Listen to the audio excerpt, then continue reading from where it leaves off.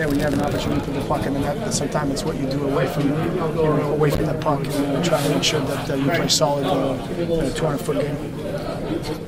Marty, how important was this one, getting this game 1 win?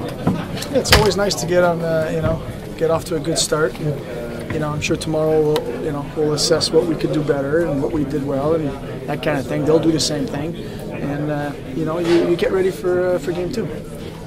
When Elaine moved you on the line, did he say anything to you? Did he give a message for you, heading in this series? No, I mean, I think he wants every player to play a 200-foot game, and I'm no different. He wants, obviously,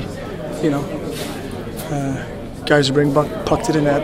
Yeah, I mean, he wants everybody to score goals. He doesn't care who gets the goals as long as we score. And I'm trying to do that like everybody else. Obviously, every player works super hard, but when you see Dominic get rewarded for the hard work today, how does that make you feel? It's nice. Yeah, he's a player that probably doesn't get a lot of recognition for some of the thing he does, but at this time of the year, the style of play he plays, it gets magnified what he brings to a team. I think he's a player that plays in all the greasy area. He's important on our PK. He wins a lot of face-off, and he likes to take pucks to the net, protects the puck really well. He's really a key contributor. Marty, another one-goal game. This is 15 in a row in the playoffs.